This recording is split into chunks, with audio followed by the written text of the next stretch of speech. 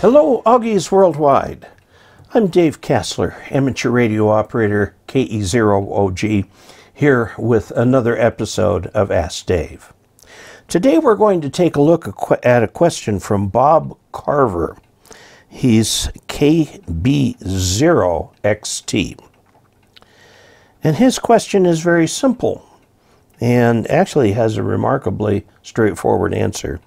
How close can I place a 20-meter dipole to a 6-meter dipole without having problems?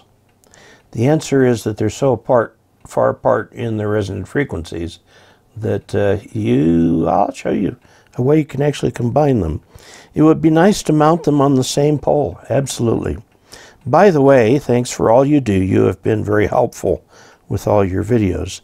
I'm just getting back into ham radio after 25 years of not being on the air, and I cannot believe how much the hobby has changed. And 73 is from Bob. Well, Bob, let me show you what you can do with that antenna. First of all, if you were to string a, let's get this back here where we can see the whole board.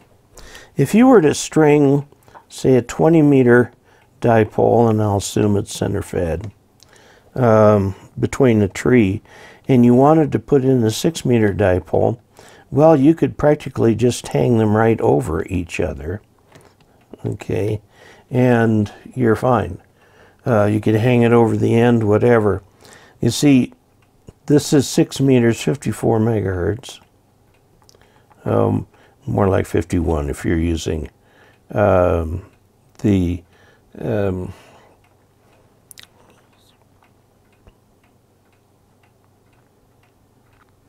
you're using the weak signal modes. Okay, this is 20 meters, this is 6 meters, 20 meters, which is around 14 megahertz. Now you see they're very different from each other, okay? And so the two antennas are not going to interact much. If you really positively do not want them to interact, put them at right angles to each other. 6-meter dipole is not very big. 3 meters, which is, let's see, 10 feet? 10, 11 feet. It's not very big antenna at all. You can stick that almost anywhere. If you're going to do FM work with that antenna, mount it vertically, okay? Otherwise, mount it horizontally. And the 20-meter one, you could mount that vertically, but normally that would be mounted the other way. Let me show you something else you can do. I've got a couple things to show you that you can do. First of all, let's consider the reference antenna. Now, if you go to dkassler.com/reference, it gives you everything that you could buy to put together a nice HF station for a new general, or maybe a general with experience, maybe even a new amateur extra. It's got the ICOM 7300 in there. The antenna is the MFJ 2010. Okay, that happens to be a multi-band off-center fed dipole, and it's got 40,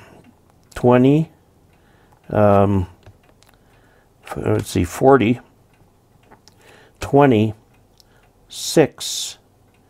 Let's put them in the right order. 10 and 6. So there's your 20 and there's your 6 in one antenna. It's about $80. Okay, one antenna. You've got it. Now let's suppose you want to make something yourself.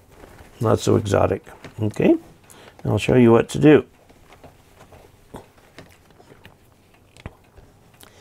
Make a 20-meter dipole. Okay. 20 meters, so that's going to be 33 feet long. Okay, tapped in the center with your coax. Okay, very easy to do. Just use house wire, whatever you want. Not house wire that's currently in use. Okay, anyway, this is 20, So this is 33 feet, so it's 16 and a half feet on a side. Now, just attach right there to the same connectors your 6-meter dipole, which would be about 5 feet there, about 5 feet there. Okay, that's your 6-meter dipole.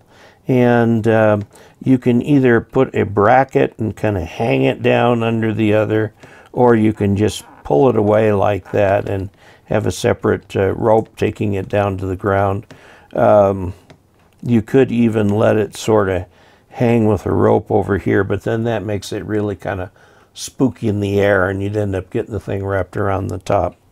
Okay, so you've got what's called a fan dipole.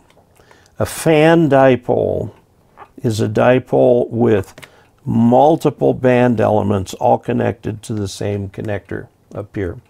Okay, so you'd put like an SO239 in place here, run the wires off of it like that, and then connect in a length of antenna, or you can just actually solder the inner conductor to these two and then the outer braid to these two. Put an insulator in the middle for mechanical strength. Okay, this will give you a fan dipole. Now let's suppose you want to run 15 meters. Well, just put a 15-meter length in there. Okay? This is a fan dipole. It's extremely cheap to make, especially if you've got an old spool of wire like THHN 14 gauge or 10 gauge. You could even rip apart old Romex and use the pieces in there. And yes, you can solder wires together to get them to be a little longer. If you find that this thing is too low in frequency, you can fold one of the other pieces, wrap it around the thing like that. Even though it's still insulated, you can do that. There are lots of different things you can do. If you make it out of THHN wire, THHN